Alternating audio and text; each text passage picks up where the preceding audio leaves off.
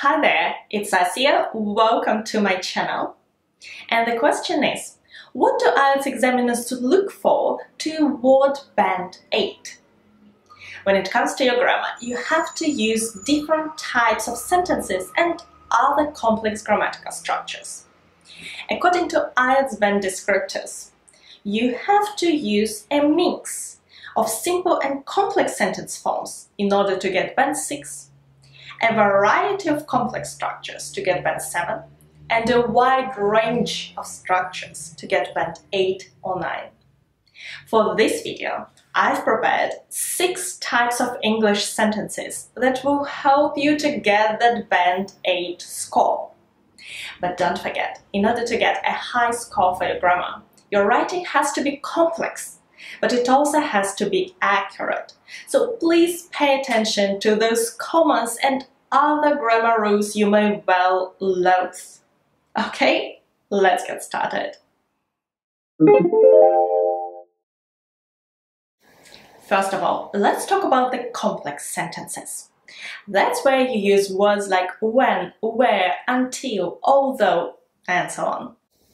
Many countries encourage tourism because it brings economic growth. In this sentence, we have an independent clause. Many countries encourage tourism. And a dependent clause because it brings economic growth.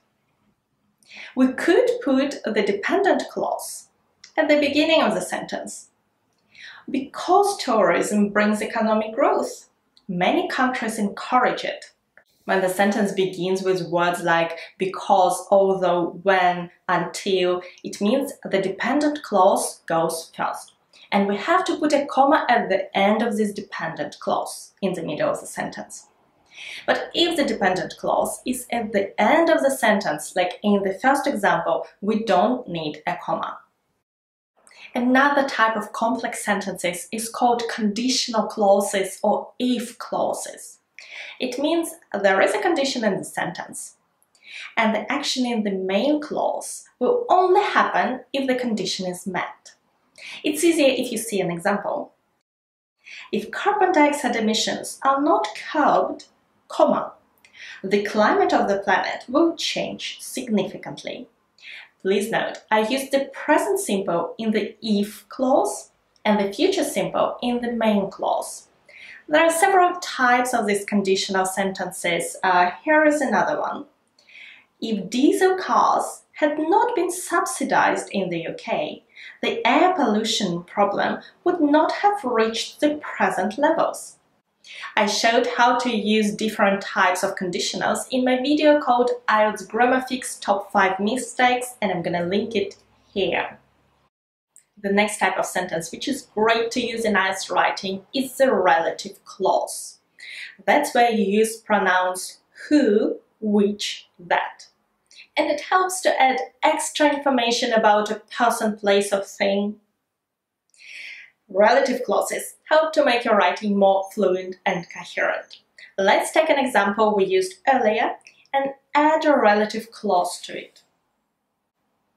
Many countries which suffer from the loss of traditional industries encourage tourism because it brings economic growth. Please note, if the meaning of the sentence is clear without the relative clause, you have to put a comma before and after, like in this example. But if you can't really remove the relative clause because the meaning of the sentence will be lost, then you don't need commas. And I have a separate video about how to use it correctly, which is going to be linked just here. We talked about the complex sentences.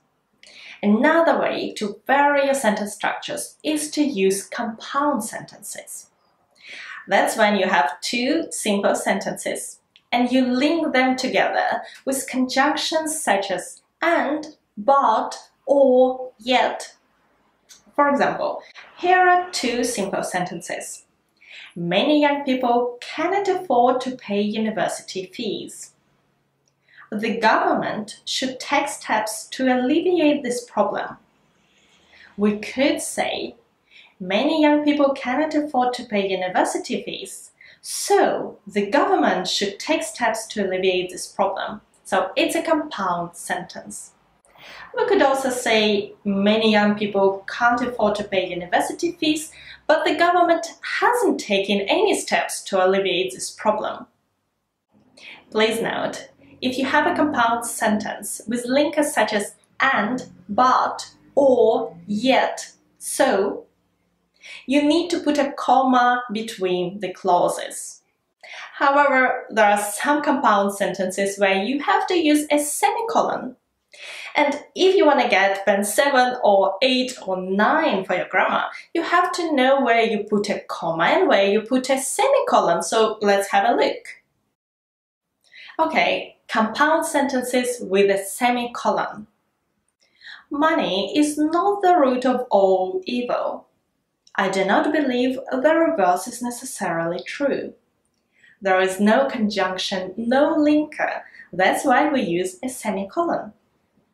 Have a look at what happens with this sentence if I add the word however. I use a semicolon before the word however and a comma after. That's because we could split it into two separate sentences and we would still keep the word however, like here. And I can give you a list of linking words to use with the semicolon. Consequently, therefore, however, nevertheless, thus, hence, henceforth, in fact. And here is another example. Money cannot buy happiness, semicolon. Nevertheless, comma, a high-paying job can bring comfort and financial stability.